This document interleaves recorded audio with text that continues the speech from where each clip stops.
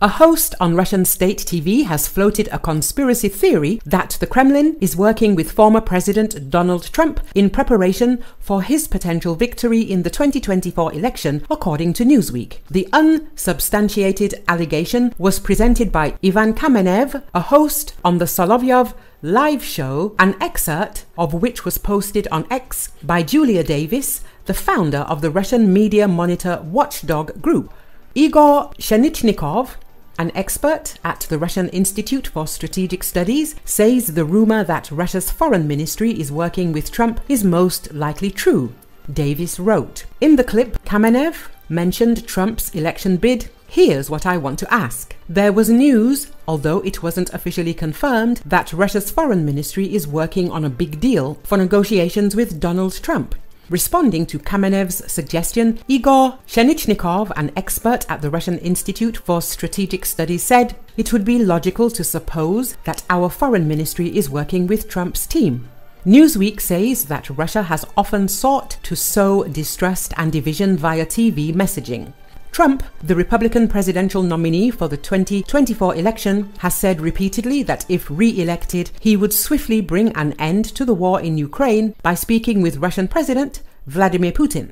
The Kremlin denied that talks were underway between Putin and Trump on possible conditions for peace in the Russia-Ukraine war. In the video, Pshenichnikov said of Trump, seeing in him, just as the rest of the world does, the most likely winner in the election. If no one gets in his way, and if there's even an election. If there is an election, and if it's honest, if Trump lives until November the 5th, then he will certainly win. The expert added, "It would be stupid for us not to be working on potential dialogue with Trump. I think these leaks have a basis. The US presidential election, where Trump is likely to face off against Vice President Kamala Harris, the presumptive Democratic nominee, is scheduled for November the 5th.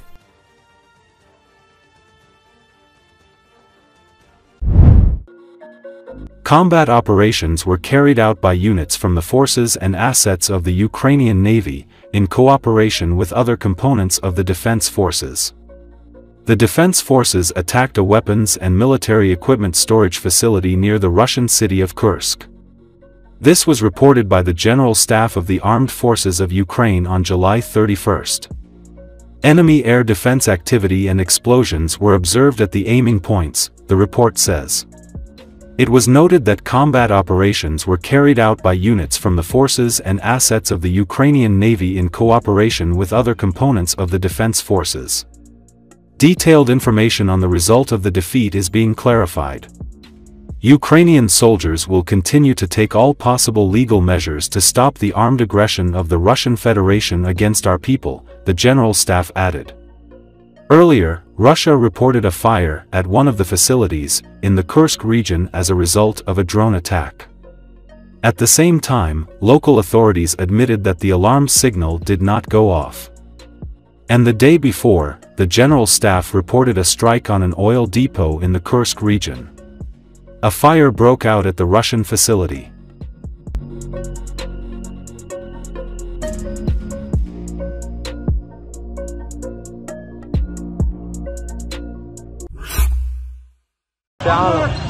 The Israeli army struck the Lebanese capital Beirut on Tuesday, days after a Hezbollah attack on a village in the Golan Heights that killed a dozen youngsters.